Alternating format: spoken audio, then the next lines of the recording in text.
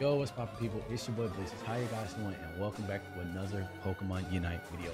Today's video, your boy Blastoise is finally confirmed, released, and we have a date, September 1st, bro. For my boy to finally come out in the game. I low-key kind of hyped about him because he's a defender. I'm not mistaken, he's a defender, but he's strong, you know what I'm saying? So look, hey, if you like this Pokemon Unite content, you already know what to do.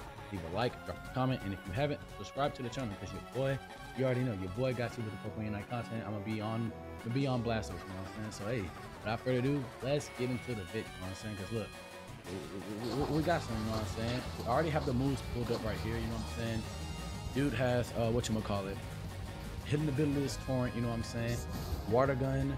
Dude has Skull Bash, Hydro Pump is one of his first move learned at level 5, or you can go Water Spout. Then at level 7 he has Surf or Rapid Spin, and then his Unite move is Hydro Typhoon.